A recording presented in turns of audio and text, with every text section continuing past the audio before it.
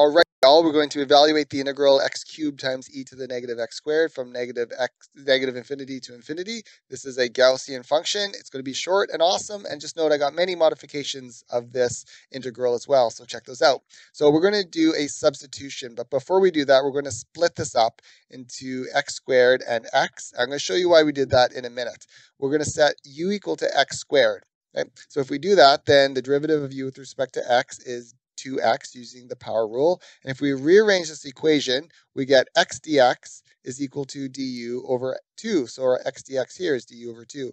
Now, we also have to look at the limits of integration. So x is going from negative infinity to infinity, but we can split that up into negative infinity to 0 and then from 0 to infinity. And the reason we want to split this up is because the limits of integration for u are going to change.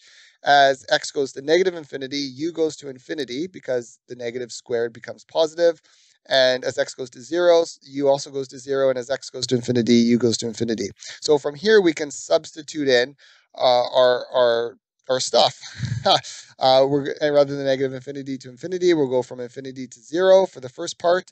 This is our function with everything in. So x squared is u, right? E to the negative x squared is now just e to the negative u. And this x dx right here is du over 2. Hope you can see that. We do the same thing to the other side where we have the other set of limits of integration. And now these are the exact same, these two terms, except the limits of integration are different. So we're going to flip the limits of this term, the right-hand term.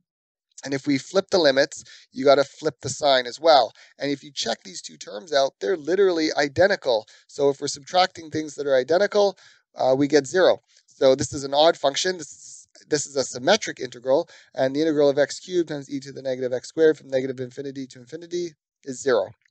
Right on. Hope you got some value from this video. Hope it helps. Good luck on your assignments and exams, midterms, all that stuff. And I'll see you in the next video. Cheers.